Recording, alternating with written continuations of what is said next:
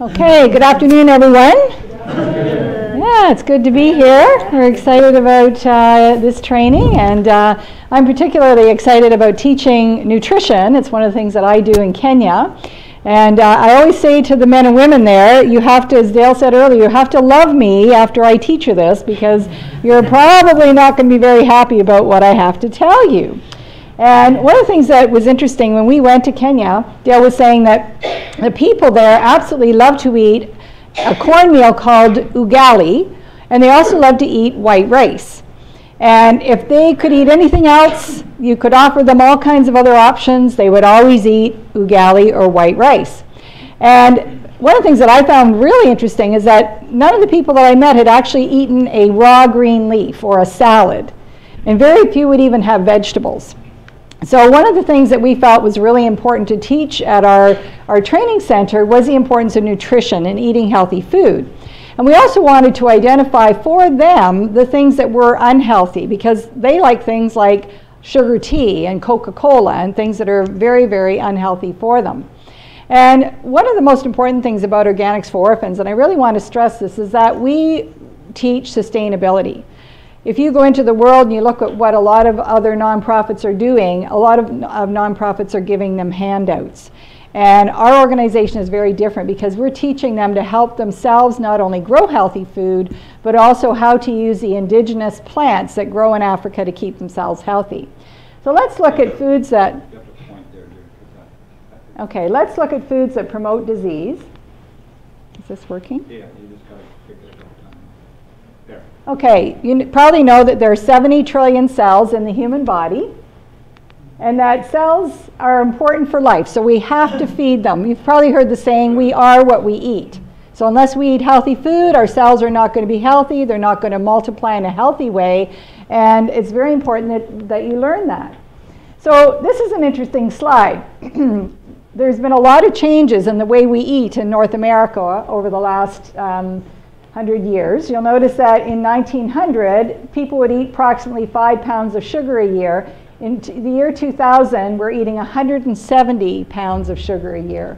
In 1900, they didn't even have soda or soft drink. Now we're drinking on an average of 53 gallons a year. In oils, 4 pounds a year, 74 pounds a year, cheese, 2 pounds a year, 30 pounds a year, meat, 140 pounds a year, 200 pounds, not that much for meat. But the most important statistic on this chart is homegrown produce. In the year 1900, people would eat 131 pounds of food from their garden, and now we're lucky if we eat 11 pounds. That's the most significant thing, because people no longer grow gardens. Everybody buys their food from the grocery store, and most people like easy processed fast foods. So this is a chart that talks about the difference between brown rice and white rice. And most people from Asian countries and from Africa like white rice. Would you not say that's true? Like, I remember in Kenya, we will have some of the students over for supper, and we always have brown rice, and many of them don't even want to taste it. They don't want anything to do with it because they're used to white rice. It tastes better. But brown rice and brown bread, for example, have way more nutrients, as you can see on this chart. So the difference between, for example, brown bread and white bread is that all of the white things, we always tell the Kenyan people not to trust anything that's white.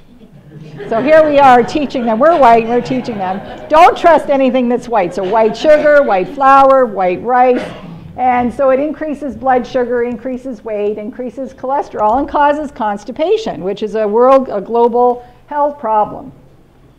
The other thing we talk to them about are trans fats.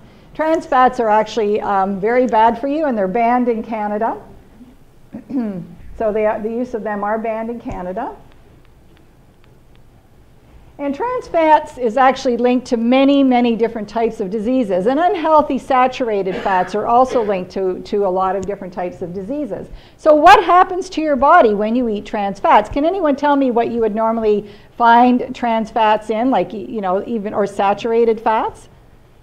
How about donuts? You know, cookies, pastries, all those things that we all love. So what happens to the body when you eat trans fats? Well, first of all, it affects your cholesterol levels. It actually causes the good cholesterol levels to go down and the bad cholesterol levels to go up. It causes a hardening and narrowing of the arteries. So it builds up plaque in the walls of the arteries that can lead to hardening and narrowing the arteries, and also blood clots. It also increases the chance of type 2 diabetes. And, oh dear. Yeah, see, this is where we were supposed to start, by the way. I don't know. I have no idea why we ended up on part 2, but anyway. Okay, how do I get back to where we were? Maybe I should just use the clicker on the PowerPoint.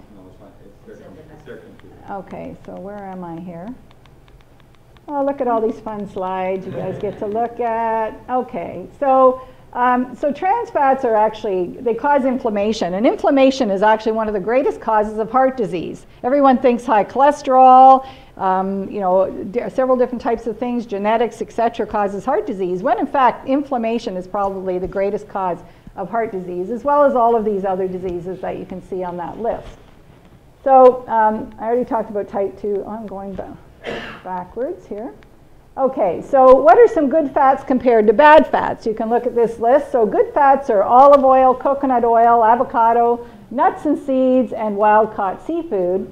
And saturated fats are obviously bad for you. Trans fats, fats from animal protein, palm, corn, and canola oils. These are all bad oils for you, and you should totally stay away from them. If you're cooking, you should cook with coconut oil because you can use it on very high temperatures, and olive oil in your salad dressings.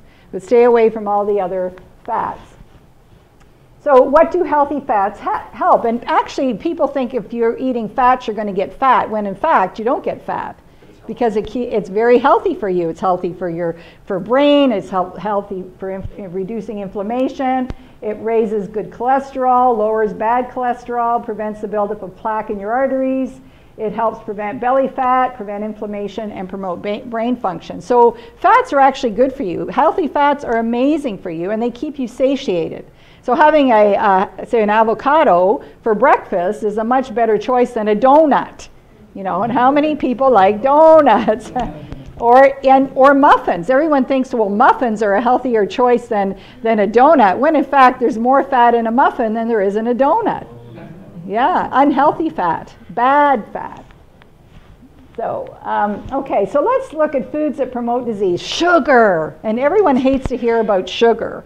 But if you could eliminate one thing from your diet that is the absolute worst for your health, it would be sugar. Did you know that 1 teaspoon of sugar shuts your immune system down for 4 hours? So if you're getting sick or there's somebody around you that's got the cold, the last thing you want to do is to drink a soda, which is 11 teaspoons of sugar, or eat a lot of foods high in sugar. So no sugar. Sugar has no nutrients, no protein, no healthy fats, and no enzymes. There's nothing good in sugar. It's basically bad for you. Everybody, you know, everybody still like me? Okay, so how much sugar is hiding in your food? Well, it's in everything. 33% of sugar is found in soda. It's hidden in ketchup.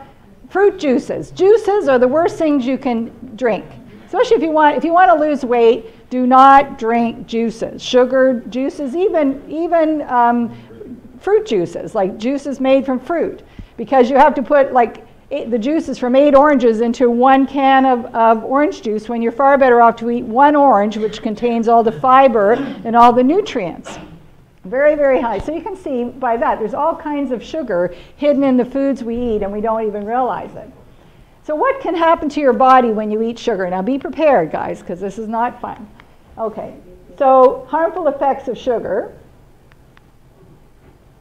So 80% of food items in the US grocery stores are spiked with added sugar, and excess sugar contributes to type 2 diabetes. You know that type 2 diabetes can either be prevented or treated simply by diet, simply by cutting back on carbohydrates, on raw sugars. It's so easily contained.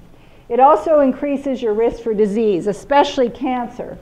It does not help. This is kind of funny, but you know, the African guys always laugh at this. That's why I have this picture, because they always think it's hilarious. And you know, you've probably heard of the word hidden hunger.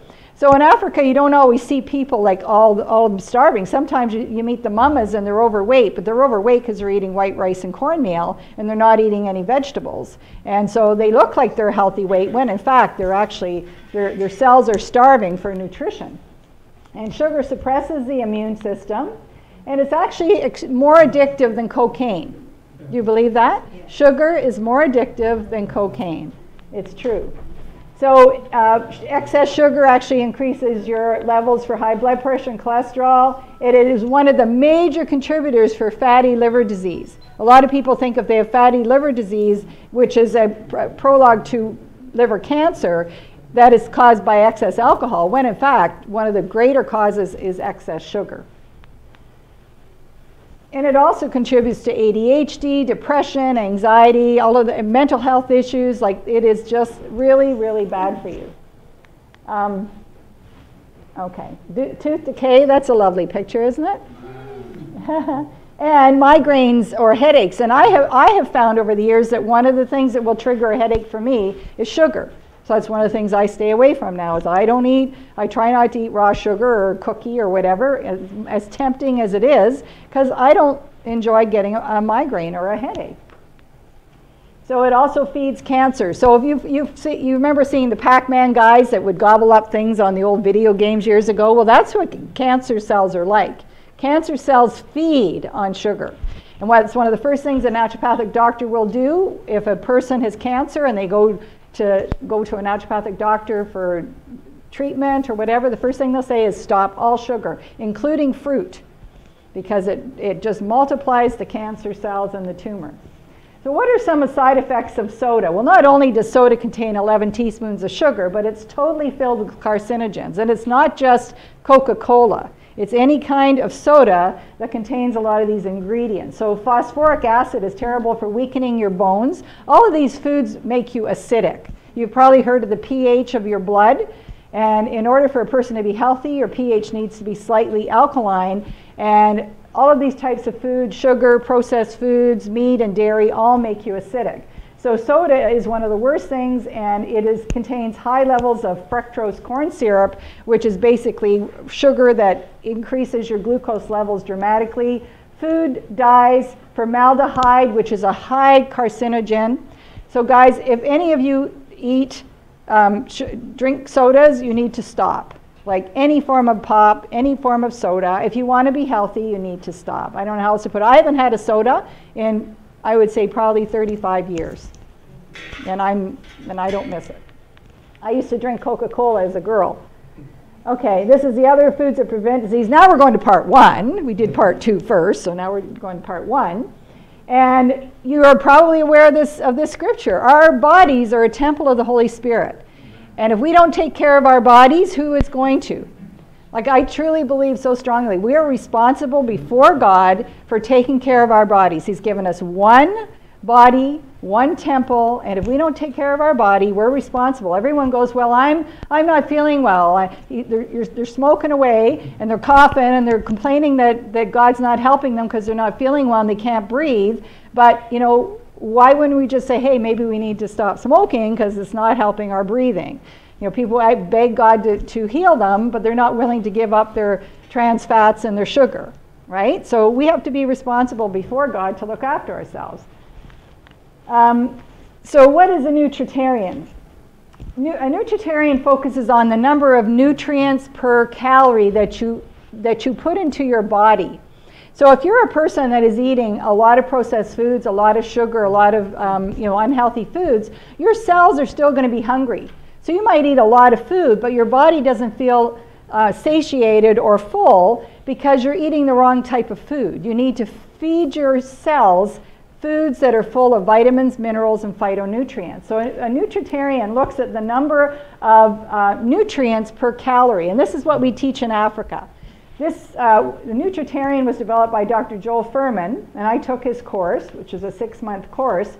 A nutritarian basically is a way of eating which bases food choices on maximizing the number of micronutrients per calorie.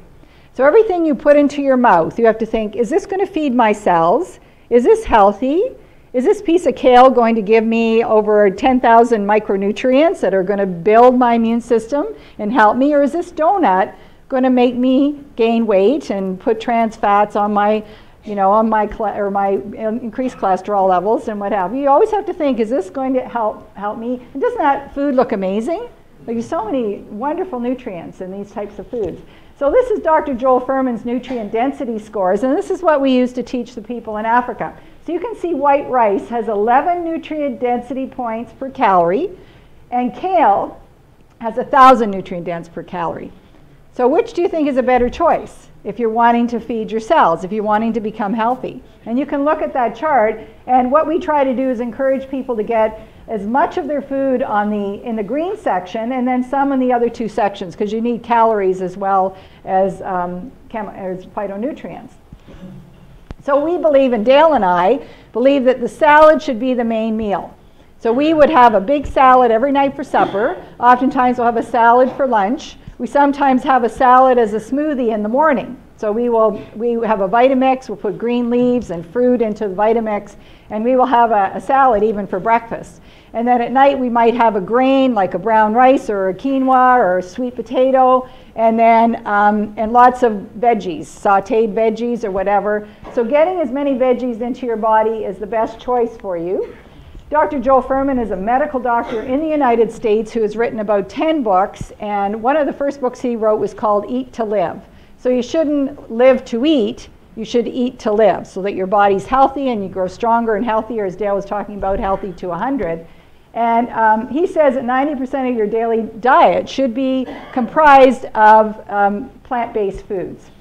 And he's written this book called Super Immunity, and he's written 2 other books called The End of Diabetes and The End of Heart Disease, and it's all based on diet. So he has a medical practice in New Jersey in the United States, and he actually treats his patients with food rather than pharmaceutical medication. And he often gets people off their medication. So you know what macronutrients are, your carbs, your proteins, and your fats. And then we have micronutrients, which are basically nutrients that are found in fruits and vegetables. There are no micronutrients found in animal protein and dairy, just so you know. So what do phytochemicals do? Well, they're antifungal, antibacterial, antiviral. They get rid of cancer-causing agents, and they help to control free radicals. What are free radicals? Free radicals are caused by toxins and sugars and all kinds of unprocessed foods, and they are what cause disease. So the actual antioxidants found in vitamins and minerals will help to prevent free radical growth. The phytonutrients also help repair DNA. And one of the things that we found, Dale has done unbelievable research over the years since we started Organics for Orphans. And this is one of the books that he found, which is Green for Life. Victoria Botenko is actually the lady who developed or came up with the idea of doing green smoothies. She recognized that she wanted to get her family to eat lots of greens, and just found it was very hard to get them to eat salads all the time. So she took a blender and started putting in frozen bananas and berries and then lots of green leaves, mixed it up into a green smoothie, and so she's considered the green smoothie expert. Just hang on a second. Put that back. Well, no, I'll talk about that. Okay. So what are some of the health benefits of greens? And you'll hear from Dale and I, we talk about greens all the time, the importance of greens. If you don't eat anything else in your life, to eat lots and lots of greens. So there's great health benefits of greens. Helps you stay young and healthy, lowers your cholesterol. It actually helps to build healthy bones, and greens give you energy, and also is amazing food supplement for your eyes. In fact, moringa contains high levels of lutein, which is very important for vision. It also helps fight cancer, and greens help you become alkaline. And I was talking about this earlier, the importance of being alkaline. Foods that make you acidic are animal protein of any kind, dairy, sugar, and processed foods. I know it's bad news, guys, but you have to promise to still like me regardless. So 30 years ago, T. Colin Campbell did a study called the China study. It was the longest study that was ever done in the world, and basically what the study proved is that cancer thrives in an environment where there's high protein diet. For example, lots of dairy, lots of animal protein, and it does not thrive in a plant-based diet. And they proved it, they did it in China, and they proved it over 30 years. So cruciferous vegetables, you guys have heard of these as well. And they are unbelievably wonderful for fighting cancer. And you can see these are a wide variety of the various cruciferous vegetables. And they help fight drug-resistant infections. They also are amazing for detoxifying, specifically heavy metals. And this is another one of the cruciferous vegetables that everybody loves in Africa. They call it skuma wiki. And you can see that it's low in calories, high in fiber, high in iron, high in vitamin K, has lots of powerful antioxidants, anti-inflammatory, and the list goes on and on. So greens are really, really good for you. There's also great benefits for beans and lentils. So Dr. Joel Fuhrman says you should have a cup of beans every day. If you want to stay healthy, eat lots of beans. And when Dale and I are in Kenya, that's pretty much what our diet is. We don't have any animal protein. We have lots of beans, and it's great. Helps to fight cancer, excuse me, lowers cholesterol, helps you lose weight, and helps manage diabetes. There's also amazing health benefits of garlic. So Dr. Joel Fuhrman would say that 3 of the main superfoods are mushrooms, garlic, and what was the other one? Mushrooms, garlic, and I guess it's beans. Yeah. So garlic is really good for you, and we eat a ton of it. You can probably smell it like a walking garlic thing, but garlic is so healthy for you. You can read the benefits of it there. And whoops. Avocados are very good for you, as are many, many different spices. You probably have heard of turmeric. Turmeric is one of the best choices that you could ever use for fighting inflammation, any type of pain within your body, reducing cancer. It's just an incredible spice. And cinnamon, for example, is wonderful for balancing blood sugar levels. So I love coffee, but if you're going to drink coffee, always get organic coffee. Do you know that coffee is one of the highest, has one of the highest levels of pesticides of any food you could put in your body?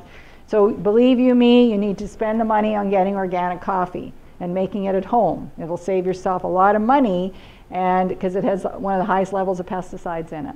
So cinnamon is great in your coffee because it helps to balance out, say if you put honey in your coffee or sugar, God forbid, it will help to balance the blood sugar levels out. So now Dale's going to come back up and talk about gardening, which is really